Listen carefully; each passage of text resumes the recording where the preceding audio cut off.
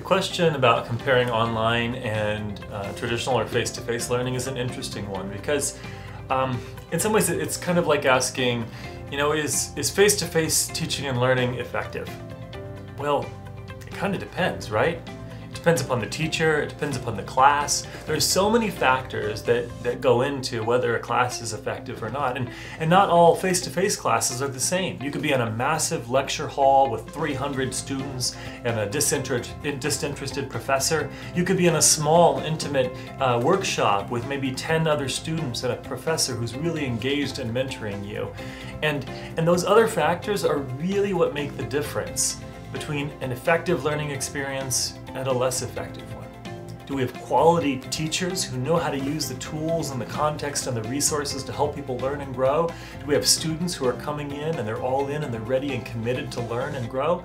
When you put those things together, you're going to have a really great learning community, and that can happen online or it can happen face-to-face.